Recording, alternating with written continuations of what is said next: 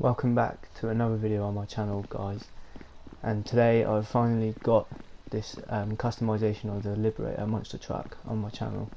Now a few people have sort of requested this video. I actually made a video on how to customize the Marshall, the other monster truck in front of me.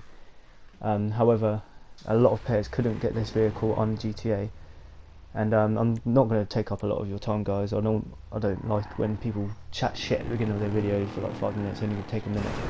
But the reason why players couldn't get this monster truck on their GTA story mode is because they weren't a returning player. Now, what this means is players who were on PS3 or Xbox 360 used the social club account to transfer their character over to next gen, so either PC, Xbox One or PS4, were exclusively available to be able to get this Marshall vehicle, and I didn't know that at the time of the video, and a lot of people commented saying they couldn't do it, which sucks.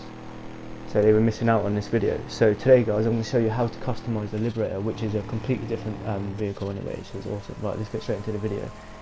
So what you're going to want to do is you are going to need to get a street vehicle, any street vehicle or a car you have stored in your garage, and preferably you want to get it down in Los Santos, because that's where the sort of sportier cars spawn.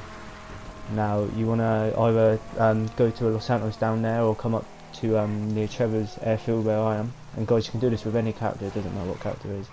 And you can go ahead to Los Santos Customs and customize your car. Now you're going to customize everything apart from the respray.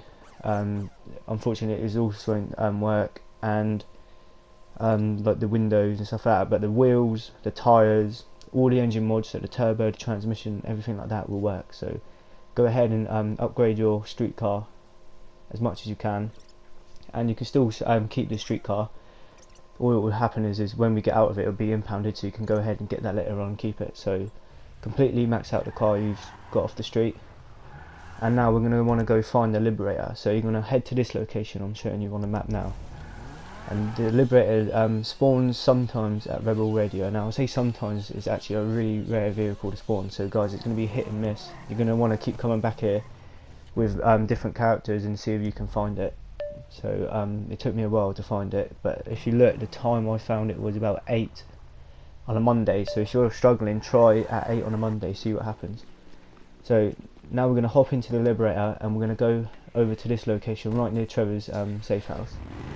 So guys, this Liberator should spawn in for all players on all consoles. So if you're a PS3 player, PS4, Xbox 360, Xbox One, should work for all gens, PC. So guys, here we go. We've got the monster truck for everyone to use, not just the Marshall, but for everyone to use. Even if you are able to get hold of the Marshall, if you are a returning player, you can still do this method with the Liberator, because the Liberator is a completely different monster truck.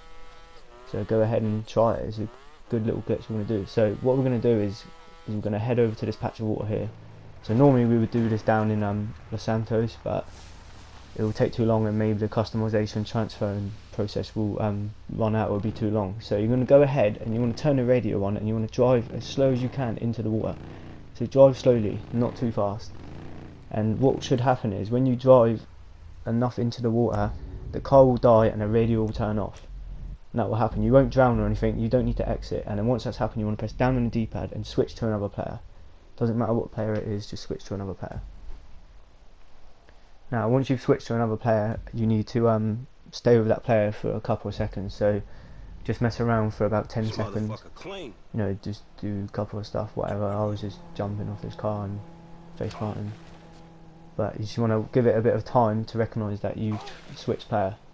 And this is where the transfer happens, because we've put customization into the street car and we've killed the car, but we haven't got out of it. We are going to respawn on the road in the monster truck, in the Liberator, with customization. There you go, we have a customized Liberator. Now if you look at the wheels, we've got a completely different tread on the tyres, which is a smooth tread, and it looks awesome. And we've got really nice rims on there. We've got the writing on the customised tyres as well, and most of all we've got all the engine mods, so you can make it backfire, spit flames. You've got all the turbo in there, the transmission. It's slightly lowered, so it's an awesome glitch to do, guys. So I hope you enjoyed this video.